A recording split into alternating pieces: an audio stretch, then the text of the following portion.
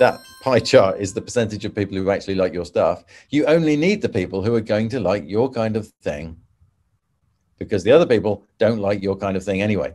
So when you're putting stuff out there and you start to get this feeling that like it's only like 5% or 10% of people seem to even like your stuff, that's okay, because 5 or 10% of a lot of people is a lot of people. If we're thinking about a community of 1 million people and 5 or 10% of them like it, that's a whole load of people. That's a lot of, that's, you know, thousands of people. That's really good. And you might be obsessing about the fact that 80% or 90% of people don't even seem to like your stuff.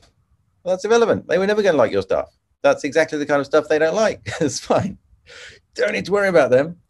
The good news, which it's easy to not think about when it's a small slice, is that 5 or 10% of people, they do like your stuff.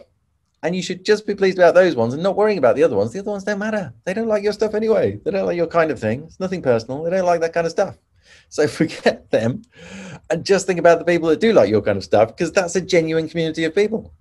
An example here, then, the one that springs to mind is that with Sophie's kind of experimental sound art kind of EP, which is full of rumbles and gravelly noises and all kinds of strange sounds in it that she put out on Thursday, it's not the kind of thing that most people listening to music are expecting to hear.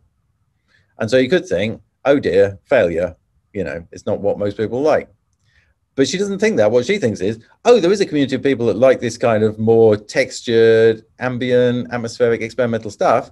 And she's appealing to those people, and it works. And it's a small percentage of all people. But a small percentage of all people is still a lot of people, because there's 8 billion people in the world or whatever. So, so the small percentage of people is still good. It's not a failure. It's actually, it's just your niche. So that works. I like that point. And it's actually true. It almost sounds like an excuse, doesn't it? Like that can't really be true, but it is true. You only need the niche. You want to have some people in the niche. If it's a niche with like one person in it, which is you, then you're not doing so well. But I'm afraid.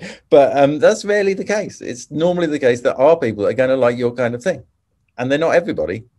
But you only need your community. You don't need the other communities. There might be a 1,000 other communities that aren't interested in your thing. That's fine, as long as you find the community that is interested in your thing, because that's the only thing that counts. Good.